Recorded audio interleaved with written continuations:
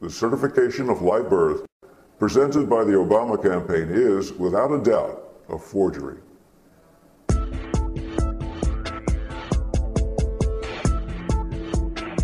I'm Dr. Ron Polaric, and I have a PhD in instructional media.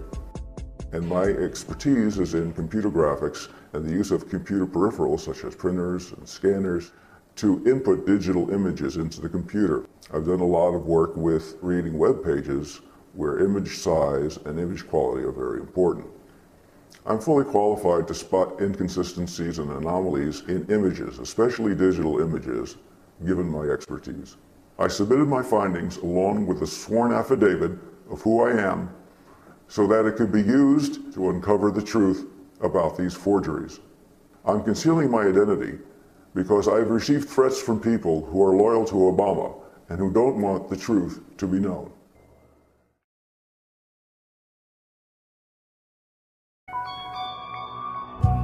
On June 12th, the blog known as the Daily Kos posted an image that was purported to be the original birth certificate of Barack Obama. I had learned about the story accidentally through WorldNet Daily, and when I went to look at the image, something looked strange about it. Something did not look right to me. When I enlarged the image and took a look at the text, that's where I spotted anomalies in the text that could only have been made if someone had intentionally altered the text that had been there. I immediately recognized this as a graphically altered image. In other words, someone had covered up the existing text and typed in new text right over it. The certification of live birth is a graphically created image. It's not a form, and it's printed upon a very thin green patterned paper. When you look at the image of this document, you should be able to see clear black text on a green background. There should not be any gray and white pixels in between the letters, because obviously you have black print on the green background. There should be green between the letters. The problem that I found is that there were no green between the letters. There were only gray and white pixels, which are dots of color. What's strange about the border on this certificate was that it was blurry. It was not in the same level of detail as the rest of the certificate. That can only mean it was applied on top of an existing image that had a higher detail. In other words, it was not part of the original document image. I know that because the border did not share the same level of detail as the rest of the document image. That means that it was created separately and added at a later time. One of the most prominent things that should have been on this certificate image is the seal of Hawaii. This is a metal stamp that's pressed into the paper and is embossed, so you should be able to see that on a document scan. The seal was not visible. However, that did not stop other people from making it visible using image enhancement. That, in fact, made people believe that it was genuine, given that someone was able to make the seal show.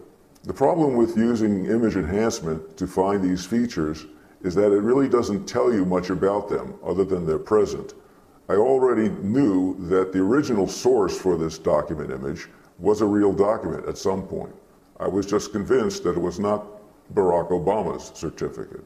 It's very easy to take a portion of the background from one certificate image and overlay it or paste it on top of another. To the average eye, you would never tell the difference. To the trained eye, you would. In other words, this particular document image was put together with pieces from other document images, pasted together and made to look like one whole image. In the certification of live birth that was purported to be of Barack Obama's birth certificate, there was only one fold line when there should have been two. The reason for that is that paper documents are trifolded and mailed in plain envelopes, so that there should be two folds visible. In the image, there was only one fold visible at the top. Even though some graphic artists were able to make the seal appear, the fact that there was no fold line, no second fold line in this document image can only have been the result of somebody covering it up with a portion of the background from another image. The final question on this image was not answered until 2 months later, when Fact Check allegedly took photographs of Obama's certification of live birth. As a security measure, borders are changed every year to a different pattern. When the 2008 certifications came out, they had a different border and, as it turns out, a different seal and signature stamp. Those two features are the most prominent ones on a real certificate. Fact Check and the Obama campaign colluded to produce 9 forged photographs. I know these photographs are forged because on this document image is a 2008 seal, a 2008 registrar stamp, but a 2007 border. Without a doubt, these photos are forgeries.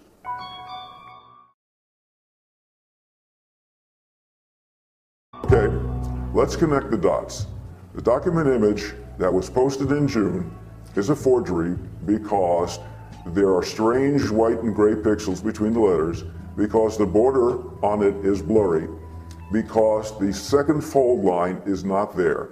And the photographs are also false because they show 2008 features on a 2007 certification of live birth.